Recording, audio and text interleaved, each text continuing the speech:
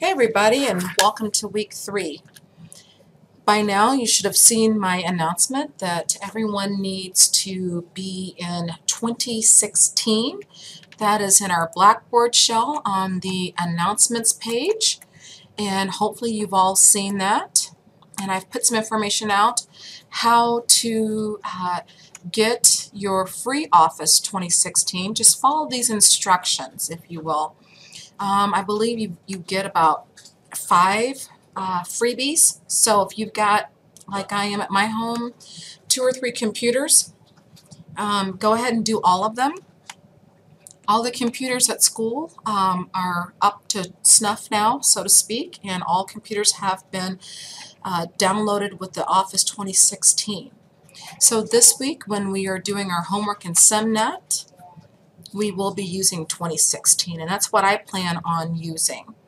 If you've already submitted your homework for week 2, that was chapter 1 in 2013, no worries. We're going to go right into week 3 and start fresh with 2016. So in SIMnet, we'll go right to our weekly folder, week 3. We're going to be doing guided today. Independently, you will be doing the 2 independent projects, 2-5, 2-6. Don't forget to finish up your chapter reading for the week and then round out the week and end it with a nice quiz. Okay, this week there is no download for resources for the guided. Make sure that you look at those for the 2 independent projects, just to be careful of that. You'll start your file the typical way. And by the way, once you learn this, it'll go much faster because each week will always be the same and it won't be changing. Once you've downloaded, go ahead and enable so that we can save. Fastest way to save, if you remember correctly from my last week's video, is not going to File and Backstage View. It would just be your F12 key to bring it up quickly. Remember, as you're saving or doing your homework, it's best to practice the quickest way to make a move. Saving through the Backstage View takes time to pick up your mouse, move your mouse, and go that way, whereas just doing an F12 will get you right to what you need to do. Do not change the name of your project. Leave it with your name, and it's called Info Tech Salaries -02 for Chapter 2. And just go ahead and save that. We have 4 slides that we're looking at on the left-hand navigation pane and the thumbnails. You've now completed number 1 and number 2 on the instruction sheet. Before I forget, you can download the instructions. That's what I enjoy doing, so that I can write in the margins or take notes if I need to, if I forget how to make a move, or just go ahead and open it up, and maybe if you're lucky enough to have 2 monitors, move it over to the second monitor. So on slide 2, we have bullets, and what we're going to be doing is we're going to take these bullets and we're going to be changing these to SmartArt. And if you haven't used SmartArt, it's a cool, nifty little tool to use. So let's go ahead and take a look at 3. It says on slide 2 we're going to convert the bulleted text to a SmartArt graphic and then modify the style and colors. 3A is select the bullets, the text, and click the Convert to SmartArt button. So guided projects always have a little bit more information and instruction to them. That is in your Home tab up in the ribbon, in the paragraph group, and you can find it right there. You will need to click on the down arrow to open it. 3B says select more SmartArt graphics. To open, choose a SmartArt graphic dialog box. These are called dialog boxes wherever you, whatever program you're in. It could be Excel or Word as well as PowerPoint, but these are always referred to as a dialog box. 3C, select the relationship type, and then the counterbalance arrows. So you think about a balance beam or a seesaw. So that's what that looks like. And then just go ahead and click OK. Now we're going to apply the cartoon style, and we already have this box here is highlighted, and you'll see that this one is accepted. But what we want to do is we want all of it accepted and not just this. So just make sure you've got one solid line going around all the information. And you will notice up in the top ribbon that the Smart Art Tools was turned on for us as a default, which is very nice to have. We are within the Design tab. And now we're going to go to the Smart Art Styles. Use your More button. These are referred to as More buttons. And if you happen to be in a different view, and let's see if I can find one, this is called your launcher. And we're not going to be using that today, but back in Design, you want the More button for Smart Art Tools or Styles, and we want Cartoon. I can tell you that Cartoon is really a 3D feature, and it'll be the third from the left. And if you notice on my screen that when I hover, certain things, the actual word for them does pop up there and shows exactly what it is, so you don't have to try to click on every single one to find it. Now we're going to select the down arrow shape, pointing to fewer layoffs, and click the Shape Fill Button List arrow. So we have this already selected. We're in Design. We've already designed what we wanted. Now we're going to format it, and we're going to fill that shape and make it a little bit different. So in 3F it says to select Gradient, and under Dark Variations you have headings, No Gradient, Light Variations, Dark Variations. We want to click Linear Down to emphasize the downward movement.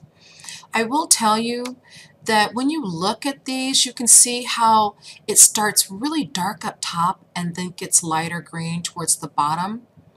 That's your linear down. This one just happens to be going linear right because it's dark here and going lighter towards the left. So if you look at those, this one's from the center. They all show the color, the same color, but it's like in a different pattern. So linear down. Now you're going to select the up arrow and you're going to repeat the same move, except guess what? We're going to choose linear up gradient. So Shape Fill, Gradient, and we want linear up. Okay, now we're on number 4. After slide 2, you're going to insert a new slide with a title and content layout. Instead of just being on slide 2, I like to click in between the slides. It just makes it a little bit cleaner, a little bit easier. And after you've done that, you will notice that not everything is lit up anymore, but our new slide is. And so we want title and content. Now that you have your new slide selected, on 5A, it says that we want to type employee salary satisfaction. We're also going to put a chart in here. We're actually going to do a pie chart. I'm not for sure if you all noticed last week when we were in here and doing new slides and we had the title and content, but you can insert a table. We'll be using insert chart. There's your Smart Art graphic again. You're able to do videos, online pictures, and then pictures from a file that you may have saved. Like, for example, when we have resources when we're doing these projects. But go ahead and click the Insert Chart. You want to make sure that you've picked pie on all charts listed on the left side. And then the instructions in 5C tell us to grab a 3D pie chart. And that's normally the second one for the pies. It doesn't necessarily work for all of these, but for pie you can kind of memorize that all 3D is going to be the second pick. Once you have that picked, go ahead and say OK and close that dialog box. Now you'll notice that we've got our pie chart, but it's empty. We've got some stuff that say first quarter, second, third, and fourth quarter.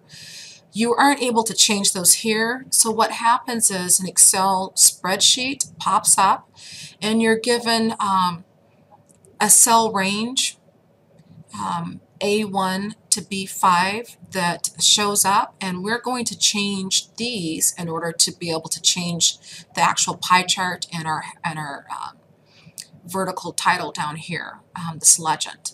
So you're going to double click into cell B1. That's the only way to do it. One click won't do it, double click. And on your instructions on the right hand side on page 2 is figure 2-116. That information is what we are going to type in. And you notice that I took out everything except for the S. It's because, you know, we don't want to waste too much time trying to type in the word satisfaction. So just take out everything but that S. Now, you are able to move these around. Another way is to double click, if that's what you would like to do. I like to make mine big so that I can see. And we're just going to type these in. Tab takes you across, and when you enter, it takes you back to that first cell that you were in.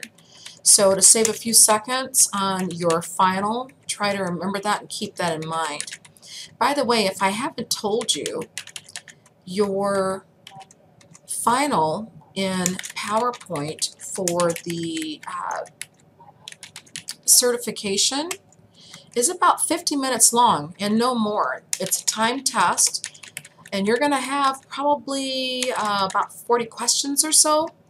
So you need to be very quick and precise, and also correct. You don't want to lose points where it's easy to lose points, but you always want to do things the fastest way. That's why I tell you to save as with F12 instead of picking up your mouse to going backstage view. It's the same thing, concept here. Also, again, please make sure that everything is correctly spelled and that it's exactly the way it's supposed to be. You've got some nice easy points to gain here in this Excel spreadsheet. You don't want to lose a half a point because you've got a number wrong or you've got a letter or a typo, something wrong here. Once you've done that and you've completed putting the information in, just go ahead and close up that Excel spreadsheet that popped open. And now you are going to take the chart title where it says satisfaction, and we're going to move that to the top left of the chart area.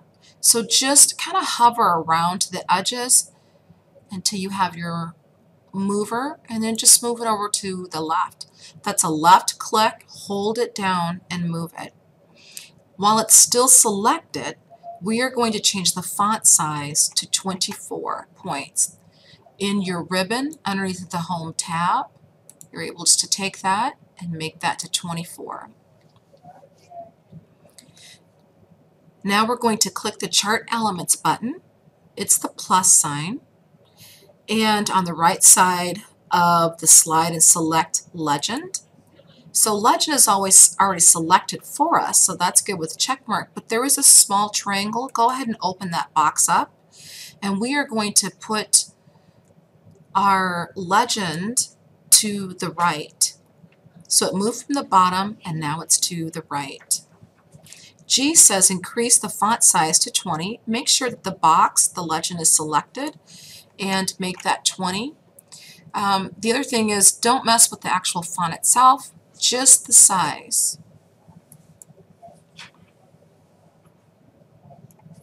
Click the Chart Elements button again. I'm in H. And this time we want to select Data Labels. And so you can check mark that and go ahead and move that in there. And once you're in there, you're going to click Inside. So we have these data labels on the inside now. You are going to select all of the data labels. If you just click it one time on one number, they should all be selected. Very convenient. And you're going to increase that font size to 24 points. Again, I'm not changing the font style, I am just increasing the size. And now we need to apply bold. The fastest way to do it is Control B. You can also, in the font group in the Home tab, just click the B, but that's picking up your mouse though, and taking a couple extra seconds to do that. So Control B will get you there as well. Just make sure that you still have those selected. Now we're on to 6. On slide 6, we're going to modify the table formatting. 6A states select the table and increase the font size to 20 on slide 4. So slide 4, and now we've got the table. Make sure it is just the table and it's not certain parts of it. We don't want just certain parts, we want the entire table. And we are going to increase the size, the font size to 20. By the way, for those that are pretty savvy, I haven't taught this yet, but you can right-click and bring up what's called a mini toolbar and basically do the same thing instead of going up here, but I'll leave that up to you for now. I believe that we will be covering that in a later chapter. In 6B, it says select row header and banded rows. Now, some students get caught up with this. Select the row header and the banded rows. This is a little bit different move. So first, and I want to be clear about this because there was some confusion last week on the homework as well, read the entire question and just kind of look at it and then make the move.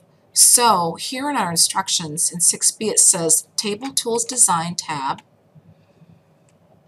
and so we're in Table Tools. We need to click to our Design tab, and over on the left hand side you will see the word header row and banded rows. Once you have done and clicked those, then you're set for there.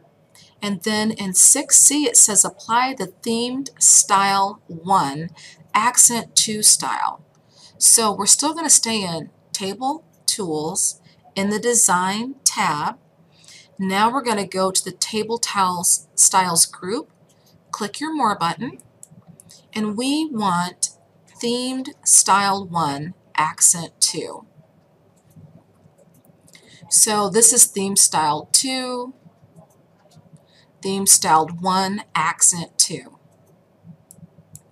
So what the header row and the banded rows did was basically our header row looks a little bit different. It's got a darker brown backing, white lettering just to give it that pop. Your banded rows is, you know, every other one has some different colorations to make it more pleasing to the eye, if you will, to kind of stand out so you can see some differences in the different rows. Now you're going to increase the table height to 4 inches and click the Center Vertically button. So we're going to go to Table Tools, which we're already in, and now we're going to go from Design to the Layout. And this is a little bit different move. So here in the table size, you're going to be looking at making this to 4. I like to just click right in there and type in 4 instead of using your up and down. Again, you want to save a couple of seconds.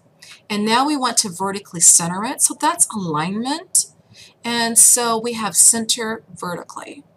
The ones up here are a little bit different. This is just center. This one is center vertically because you're centering it with the actual slide itself, all of it, but it's vertically. And then E says select columns. And by the way, columns run this way. So this is a column. And then if you were to go this way, this is referred to as a row. So we want columns 2 through 4.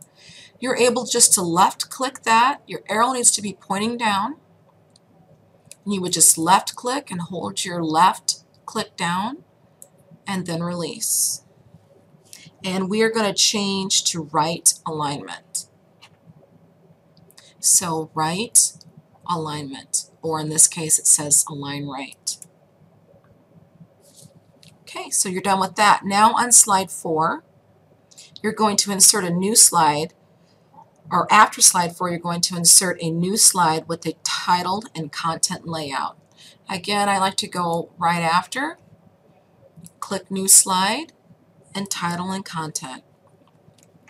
On slide 5, we have a title that needs to be typed, and it is Salary Change Selected Jobs. Be careful that you capitalize each of the words, and don't forget to add your comma. Again, those are easy points that you don't want to forget. Now we're going to click the chart button again. We're going to insert a chart. And it looks like they want us to select an 8C, the clustered column. So we're already in column, and we already actually have clustered selected. And you're able to kind of look around in there and take a couple seconds and do that. Clustered column, and now just click OK.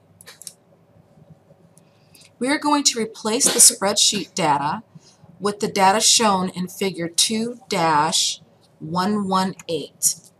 So you're going to select the column D first, and again, just hover just around the D and you'll see your, I call it a cursor, but your pointer will switch directions and how it looks, and then just hit your delete key.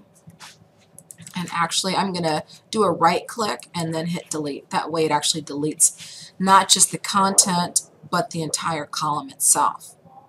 And we are going to go ahead and type up the information that is in here. Now, if you happen to be typing and you find that your columns aren't giving you enough space, or you get a little pop-up dialog box that says, hey, wait a minute, are you expanding your Excel spreadsheet or these columns here, then all you need to do is just click off of the little small dialog box, a little warning box that pops up.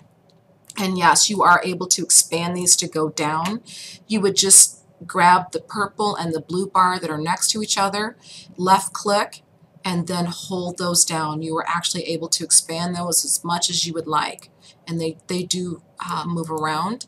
If you're done typing, I would encourage you again to go back and go ahead and expand those so you can kind of see what's going on. And then make sure that there are no typos and that you have the right figures located in your cells. And once you've made sure that that is done, then just go ahead and click off. And then you can see that we've got some things, the information is here. Okay, once you're done with D, we're going to move to E, and E8E says delete the title chart or chart title, and actually there is no chart title, it actually just reads chart title. If you wanted one, that would just be a double click to get inside of that box, but in this case we're going to delete the entire chart title, and then everything should adjust nicely for you.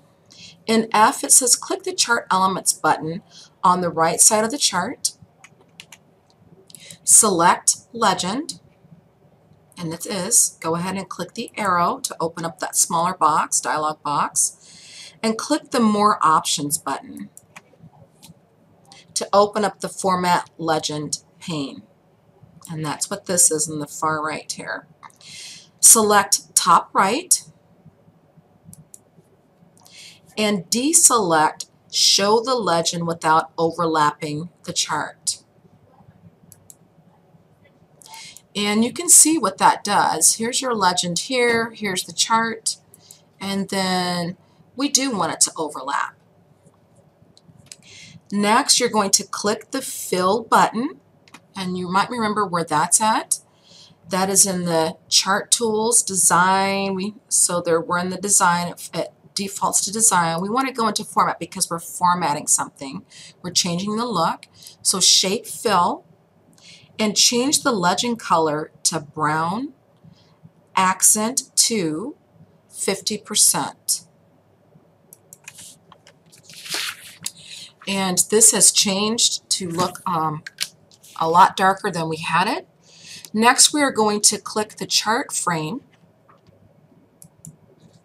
and get off of our legend. So you want the entire frame. And by the way, you don't just want the plot area, we want the actual chart frame. So be mindful of where you're clicking at. It can be tricky at times. So click the chart frame, select the chart area, and change the fill shape, change the shape fill color to teal. And this is your teal column, and we want teal accent 1, 50% darker.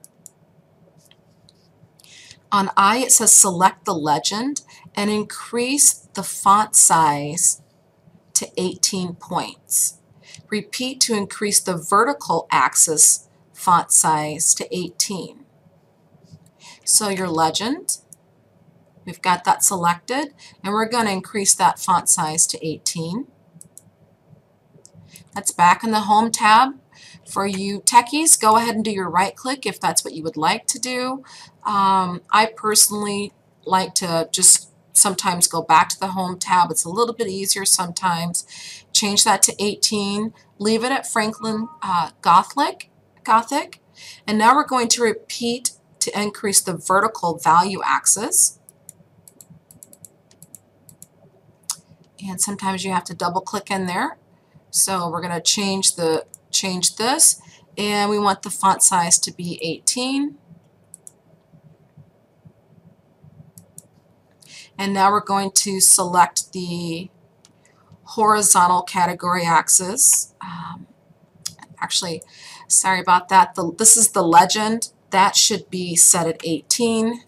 Sorry about that, guys. And this is your horizontal axis, and this is going to be set to 20.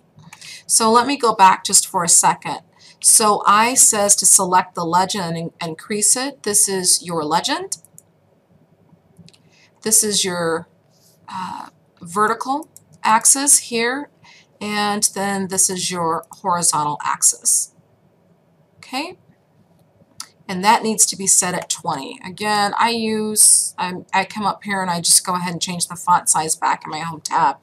Now on slide 6, we are going to apply the moderate frame black picture style to this picture. You will need to select that picture, and let me close up my format picture. We don't need that. Sometimes those will open up. You can just X out of those. And we are going to go into Picture Tools, Format tab, make sure that you click on it. And this is the moderate frame black, and that's what you want to pick. On slide 6, we're going to insert word art text. So in instruction number 9, it says to click the word art button.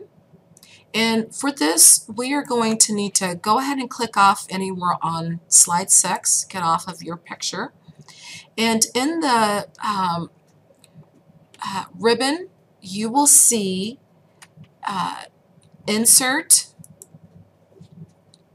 And once you're in the Insert tab, you're going to go over to the text group, and it says Word Art. It shows an A. You will click on the A, and you're going to select Fill, and it's White Text 1, Outline Background 1, Hard Shadow Background 1 style. That's a mouthful. It may take you a few minutes if you're doing your independence and you have this move on there. Just remember, when you hover, there are different things that pop up, so just take your time and take a look. Pick the right one. And we're going to go ahead and type, we're not going to move it just yet, but go ahead and type employees are valuable. And then we're going to move this text above the picture. So right above the picture is where you're going to move it. And you might just kind of want to eyeball it just a little bit. Once you've got that, then you're going to click the Text Effects button. And it's still highlighted, so we don't want to do anything. Don't get off of it. Just leave it selected. And your Text Effects button is located in your Drawing Tools, your Format tab, and in Word Art, Word Art Styles group, you are going to select your text effects, and we want shadow, and then we want to go to offset diagonal bottom right. So you might have to hover just a little bit just to kind of see where we're going. And actually this is it, offset, and this one, that's not it. So let's take a look at the other ones. Inside diagonal, and we want outside. So let's go back up. This is the offset selection. So we want bottom right, top right, bottom left. Sometimes it takes just a second, and it's the third one in. All right, so in D, you're going to click the text outline button now. And that's in the same spot where we were, Drawing Tools, Format tab, Word Art Styles, and Text Outline. We're going to give it some definition. And we want black background 2. So black background 2. And then deselect the word art text itself. So you can just click anywhere on that slide. On slide 6, we are going to insert some text boxes down at the bottom here. So if you think about inserting text boxes or adding something to it, you're actually inserting. So you're going to go to your Insert tab, and the text box is located in the text group. Go ahead and just click that, and it's on. Now I know it's on because it's highlighted in like a gray thing, gray color, and you can kind of see my cursor or my pointer moving. It's an upside down T, or an upside down cross, if you will. If you just left click and hold down your mouse and then let go, you now have a text box. So in 10A it says to type the $, and we want $74,270. So $74,270, sorry, said it wrong. And to make that big, you can just stretch it just a little bit. We're going to change the font color to black background 2. Up in the ribbon in the Home tab in the font group, this is your font color, so just click that open. Again, we want black background 2. Increase the size to 20 and apply the bold. And now we're just going to adjust this just a little bit more and play around with it, and that looks great. Now we're going to position it underneath of the first person on the left, and it looks just fine. It looks great. And now we're going to do Control D, and we're going to copy that. You're going to grab that second one that you just copied, that second text box, and you're just going to move it over to the second person from the left and underneath of that person. And we're going to repeat this for the next 2 employees of this company. And it's probably easier just to go ahead and make those changes and then do your Control D. For some of you, I just go ahead and move mine and then do the Control D. You're going to need to double click to get inside of the text box itself, and go ahead and type in the new information. Again, these are easy points that you can lose. I warn you to take your time as you're typing. Make sure that you proofread and that you have everything correct, because you want all the points that you can get. And that includes SIMnet, and not just for your final. Now you're going to select all of the salary text boxes. And to do that, it's a Shift. You can't use your Control key, so just Shift and then left click each one. That selects all at the exact same time. Okay, and once you do that, we're going to click the Arrange button, and then we're going to select Align and then Align Bottom. The directions are saying to go to the Drawing Tools Format tab, and in the drawing group, it says to select that. So this is really the arrange is what I have. I want to make sure that you're all understanding that there are times that the instructions can be misleading and or incorrect.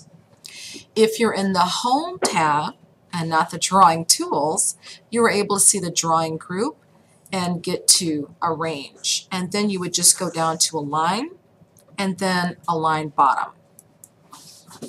The other way would be Drawing Tools, Format, and then over in the Arrange group you see Align, and then you're able to align bottom.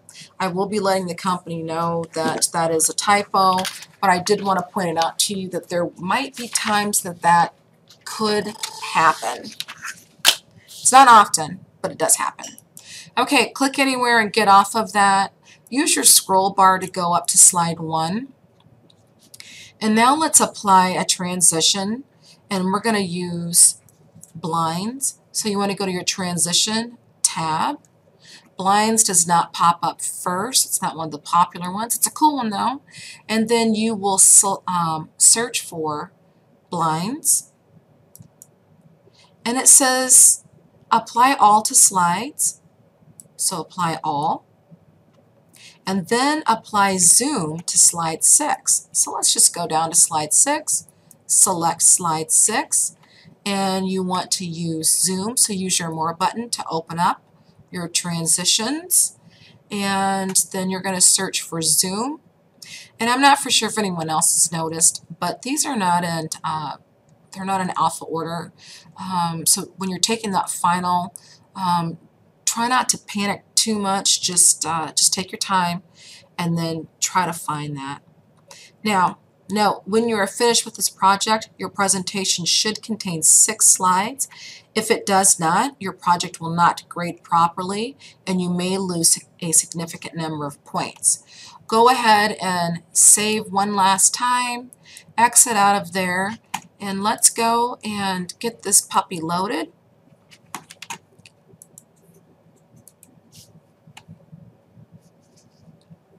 And while it's doing that, you notice at this time we did not have anything that indicated if you're 2013, click here, 2016 users, click here. I would venture to guess, and I'll need to double check because the homework is new to me this semester as well, that there could be something like that in for your 2 independent projects. Take your time, read the entire question first, then make the move. Okay, so we are submitting that, and hopefully I didn't lead anybody astray this week. And I got 100%, so I wish you all the best of luck. Remember to use the Ask My Instructor tab. Many of you have, and I so enjoy getting those questions. Be patient with me. Be mindful that without me being in front of you, it's a little bit harder sometimes to answer those questions.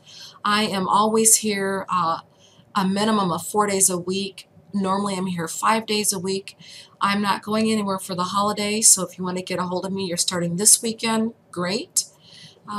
That's it. All right, people, peace out, and may the force be with you, and good luck.